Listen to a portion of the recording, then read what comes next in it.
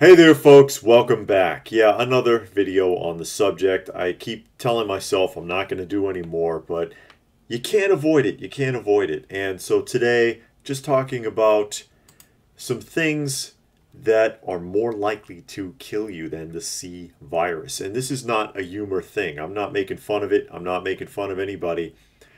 That's just how I worded the title, but I can't help but notice just how sucked in people are, not just in the United States, but everywhere, by the media scare. How terrified they've become over something that, for all intents and purposes, shouldn't be that big of a deal. And I'm calling it the C virus because ScrewTube doesn't like me saying the actual technical term, apparently, and every time I do, I get a yellow strike. I get a sanction. So I can't help but put it in the title, but I'm going to try to restrain myself from actually saying the word if I can help it. So what prompted this video? Never mind the fact that people keep asking me to talk about this, but this morning, and did you get one of these? I'm in Georgia, and I got an emergency alert on my phone about the C virus because Georgia is effectively shut down. You can't go anywhere. You can't go anywhere. The stores are all shut up. But I got an emergency alert on my phone warning me that so far, apparently this month, there's been 555 confirmed positive for the virus in the state of Georgia, and there are 20, count them, 20 confirmed deaths. And then you get all these people who are like, oh my God, so many people are dying. Really?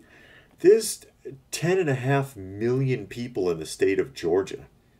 How much does 20 add up in a month? 20, that's 5 a week. Let's just say the whole month is over and call that 5. 5 in a week. 5 people a week on average, that being the case, dying from the C virus. That's really an insignificant number. And again, not trying to hurt anybody's feelings. I know that these people have family. I know there's people that care about them or that they care about. But, and I always say this, when I talk about stuff like this, I'm going to take the emotional factor out of it and just look at it logically, something a lot of people don't like to do. And I get scolded by a lot of people in the comments for doing this. Hey, guess what? You know, if you turn your emotions off for a second and just really look at this, does it still feel the same? So 5 a week. Let's look at a few other Georgia statistics, because according to shooting statistics in Georgia, there are an average of 31 people a week shot to death. 31 a week versus 5 from shootings. And that includes all types of shootings. Less than half of those are homicides. The majority of shooting deaths in the state of Georgia are going to be either self-defense or police shootings. Okay, not homicides, not actual criminal activity, but someone either defending themselves or the lion's share are actually police officer involved shootings. Let's look at another one. According to the CDC, 27 people die in Georgia every week from suicide. 27 a week die of suicide. I don't hear an outrage about suicide rates. Here's another one. Here's one from the Georgia Highway Patrol. 31 people a week die in car accidents. Average. 31 a week die in vehicle accidents. How about drug overdoses? According to statistics, 29 and a half people every week die in Georgia from a drug overdose. Or here's another one from the CDC. 77 people die every week from accidents in Georgia. Not like a car accident, I mean like a slip in the bathtub type accident every week. 77. Is there an outrage about accidents? Or am I a silly old bear? Silly old bear. Here's another good one for you. According to the American Lung Association, 89 people die every week in the state of Georgia from lung cancer due to smoking. 89 a week. Are they going to stop cigarette sales? Because they shut down the entire state over 20 deaths from C virus. But go ahead and smoke. Smoke them if you got them. Here's a really good one for you. Apparently, 349 people die every week in Georgia from heart disease. 349 a week. And again, there's nothing funny about any of this. I'm not trying to be funny. But all of those statistics and dozens more, they just kind of float in the background, don't they? No one thinks about it. Nobody cares. It's part of everyday life. No big deal. People are going to die. Even the heart disease, 349 a week. When, again, you consider there's 10.5 million people in the state of Georgia, it doesn't even register. It's not even a blip on the radar. It's just part of life. The numbers, in truth, are really technically so small, they go completely unnoticed.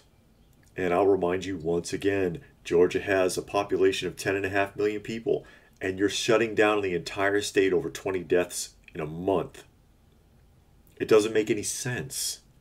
It just doesn't make any sense at all. 20 compared to the population, again, it just doesn't even register. It's not even a blip on the radar. And I'm looking at the numbers logically. Take the emotional factor out of it. Take the human factor out of it, because that's what's being played on by the media and by the government. Not just in the US, all over, everywhere. Everywhere, more than 80 countries. New Zealand just got on the bandwagon this morning. And they're shutting their country down because they're scared of a virus that's barely touched them. I'm not saying that the virus isn't serious. Every virus is serious. Every virus is serious. Every virus has the potential to harm, disable, or kill someone. But it's not like what it's being described. It doesn't meet with this panic reaction.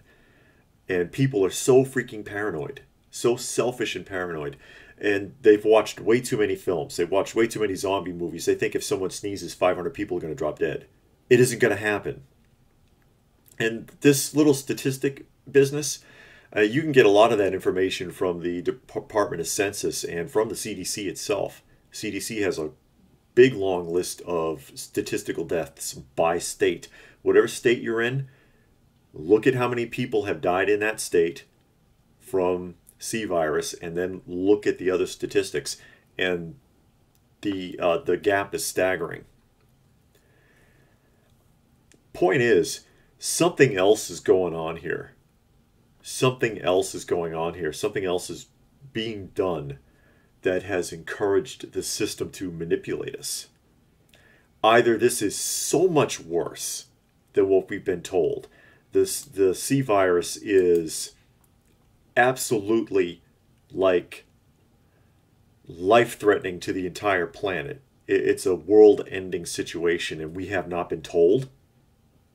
And they won't tell us. They're not going to tell us until there's nobody left.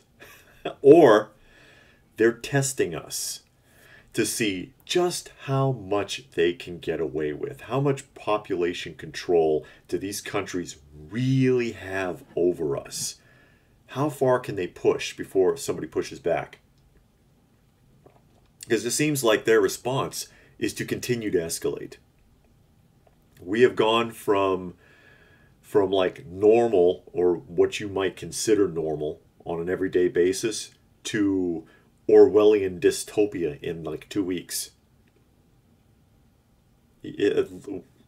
Just your average day has turned into the National Guard operating food banks now, and libraries and schools being closed, and everywhere you go, it being enforced that you keep a minimum 6-foot distance from people. I mean, we already lost our tribalism, and we already lost our nuclear family thanks to public school. Now they don't even want us making physical contact with each other, because that paranoia is going to stick. When this blows over, that paranoia is going to stick. We're already losing our humanity by losing distance with each other. The internet has been great for that, hasn't it? Facebook and YouTube even, and Twitter and all these other social networking things, and people don't talk to each other anymore. You get 5,000 friends on Facebook and you don't know one person you actually talk to. Maybe not you, but most people. That's a whole other topic of discussion. I should probably talk about that whole social distancing thing, which would be another C virus video, kind of, but it's important. It's important. We're being trained to avoid each other and to be afraid of each other and to be paranoid and to rely on the government for everything. And this is a great opportunity to test all of that. It's a great opportunity. And it's worked perfectly because there's no resistance. People are so paranoid and afraid, they haven't even thought to fight back. They haven't even thought to argue the point. What the hell? This doesn't add up. This is technically no worse than the flu. And I've had people try to throw that in my face a few times. Oh my God, it's twice as bad as the flu. That means that instead of 2%, it's 3 to 4% mortality rate. If those numbers are correct, we have no idea. We really don't. All this information flying at us constantly in the media, and we don't know what's the truth and what isn't. That's scary. The reaction is more scary than the virus. If I had the C virus, I think I'd be fine. I've had the flu before. I've mentioned that. I've had the flu before. I've gotten over it. I'm a healthy person, so I don't have too much to worry about with that sort of a thing. Never had a flu shot. Don't intend to get one. They might come up with mandatory C virus shots or mandatory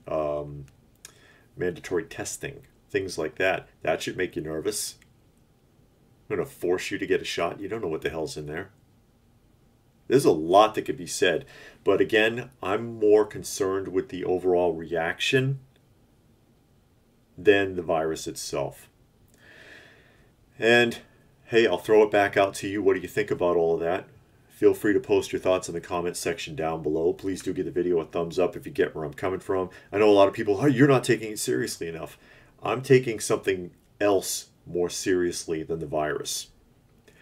If you want to help the channel out, there are links for that down below. I need all the help I can get, and I sure do appreciate it. Or, subsequently, if ScrewTube graces me with a video, you could just let the ad run. You don't have to pay attention to it for it to count.